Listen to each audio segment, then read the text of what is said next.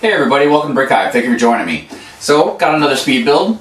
This is going to be for the Stormtrooper helmet.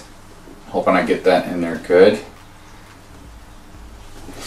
So yeah, $60, 647 pieces.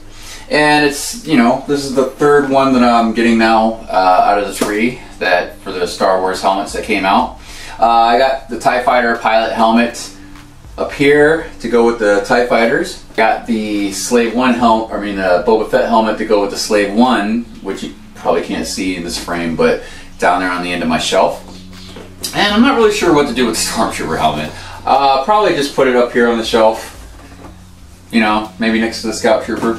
So, yeah, it looks a lot better up close than it does far away.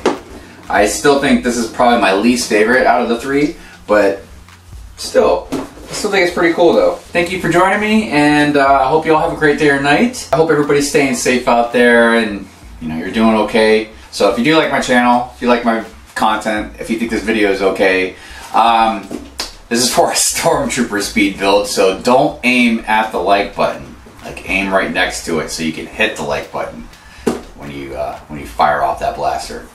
So, all right. Anyways, let's go ahead and get into the speed build.